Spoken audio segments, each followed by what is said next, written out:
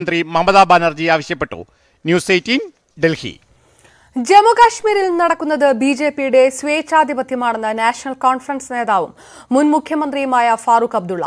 BJP ജനാധിപത്യത്തെ കശാപ്പ് ചെയ്യുകയാണെന്നും അബ്ദുള്ള പറഞ്ഞു. മുതിർന്ന നേതാവായ ഫാറൂഖ് അബ്ദുള്ളയെ കാണാനില്ലെന്ന് DMK ലോക്സഭയിൽ ആരോപിച്ചിരുന്നു. ഫാറൂഖ് അബ്ദുള്ളയെ തടവിലാക്കിയിട്ടില്ലെന്ന് ആഭ്യന്തരമന്ത്രി അമിത് ഷാ പറയുകയും ചെയ്തു.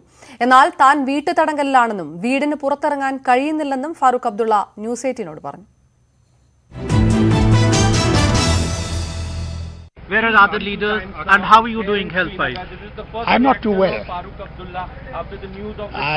I have a problem of blood pressure, I have a problem of heart. I am also a transplanted patient. And I am arrested in the house. Whatever the Home Minister says is totally baseless. I was not allowed to leave. Nobody is allowed to come into my house. I have a DSP posted outside. How dare anybody comes?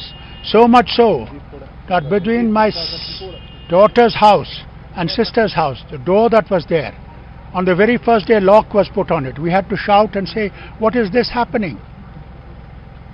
What do you want to do? And this has happened to Sheikh Mohammed Abdullah's son, Yes. who handed over Jammu and Kashmir to Government of India, Yes. who chose secular India to religious Pakistan. Yes. You feel hurt today?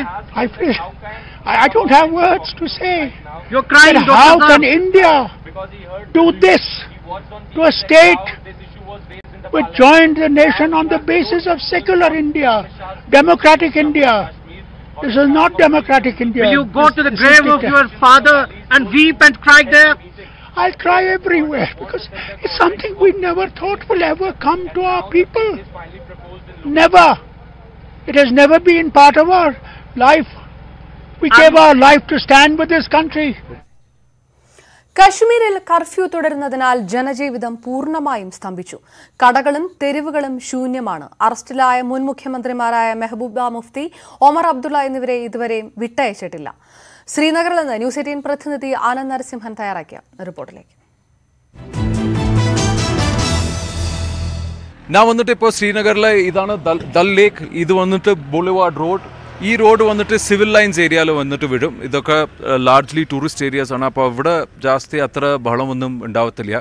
ഇതൊരു 4-5 kilometre ഉണ്ട്. ഇതൊക്കെ largely peaceful area ആണ്. So ഇവിടെ നിങ്ങൾ വന്നിട്ട് പോവാം. പക്ഷേ ഇവിടെയും കുറച്ച് ദൂരം കഴിഞ്ഞാൽ അവിടെ സ്റ്റോപ്പ് ചെയ്യും, ചെക്ക് ചെയ്യും, പിന്നെ പറയും നിങ്ങൾ എവിടെയും പോകാൻ പാടില്ല. ഇവിടെ ഈ ഫുൾ ശ്രീനഗർ ഈ ഏരിയാസിലൊക്കെ ഇൻ്റർനെറ്റ് കമ്മ്യൂണിക്കേഷൻ ക്ലാമ്പ് ഡൗൺ ആണ്. ലാൻഡ് ലൈൻ വർക്ക് ചെയ്യത്തില്ല, ഫോൺ ലൈൻസ് വർക്ക് ചെയ്യത്തില്ല, ഡേറ്റ ഇൻ്റർനെറ്റ് ഒന്നും വർക്ക് ചെയ്യത്തില്ല. ആ സൈഡിൽ വന്നിട്ട് ആ ഡൗൺ ടൗൺ ഏരിയ ആണ്.